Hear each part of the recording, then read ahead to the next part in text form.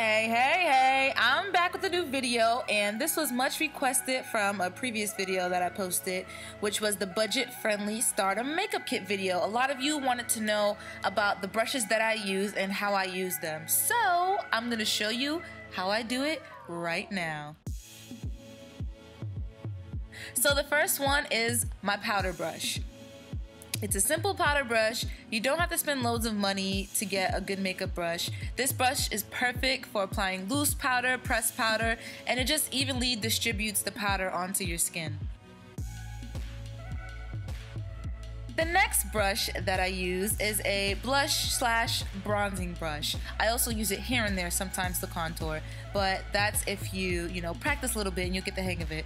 But it's good for applying blush, bronzer, and the angled brush really helps, follow the line of your cheek just so you can apply it in the correct place. The next brush that I really love this brush, is the stippling brush. It's used to apply your foundation flawlessly. It gives you an airbrush finish. You use it by buffing it in a circular motion, and it just makes your foundation look amazing. And it's super soft.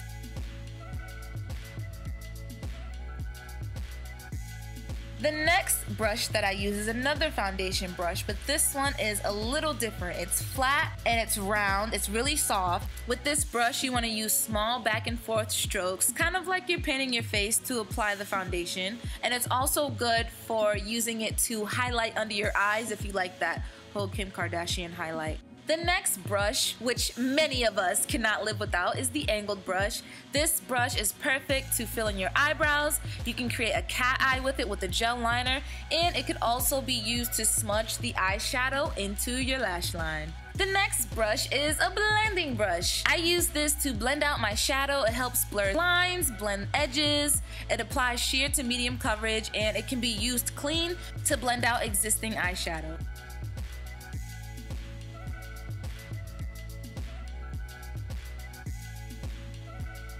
The next shadow brush is the blending tip shadow brush. This brush is great to help smoke out your shadow, and it can also be used to precisely place the shadow, mainly in the crease or the outer corner. The next brush is the concealer brush. I know everybody knows what this is. It helps to perfect spot concealing, and it can also be used to clean up your lips when lipstick bleeds around the corners. Another brush that I use is the Precision eyeshadow brush. This brush is great for packing on the shadow onto your eyes, especially pigments. It really makes the color intense and vibrant. Okay, the next brush is a large shadow brush, and this is really good for sweeping on highlighter, especially on your brow bone.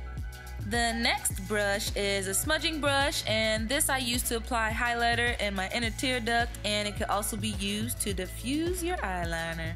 Now, for those of you out there who don't want to spend so much money on loads of brushes, they have two-sided brushes. This brush is an angled brush and a spoolie brush in one. The angled side is great for filling in your brows, and the spoolie helps blend it out. This brush is a blush/contour brush, which is great because you can apply your blush on one side and you can use the other side to contour and chisel or bronze up your face. You can also use the larger side to apply powder foundation. I got this brush from Target. It's Shea Moisture. The cool thing about these brushes, they're super easy to find and they're affordable. They really save time and get the job done. Here's another double-sided brush. It's an angled liner and shadow brush. This one is also from Shea Moisture, and it's cool because the fluffy side is an angled side and it deposits a lot of shadow. You use it in your crease, and you could also use the angled side for your eyebrows or your eyeliner. Another great double-sided brush is this foundation and concealer brush in one. I mean, it doesn't get any better than that.